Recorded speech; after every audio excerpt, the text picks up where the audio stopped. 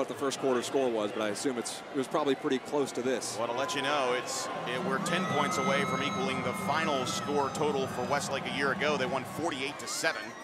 They lead 38-0, and we're not even out of the first quarter yet. They end around it here to Espinoza. Espinoza going to the wide side of the field, and good heads-up play there. They're throwing every trick they can possibly get, and that time a great job by Byram. Byram getting the opportunity to stay on the field there in special teams, and he holds his ground as it looked like Garza was the one who fielded that kickoff return and tossed it to Espinoza.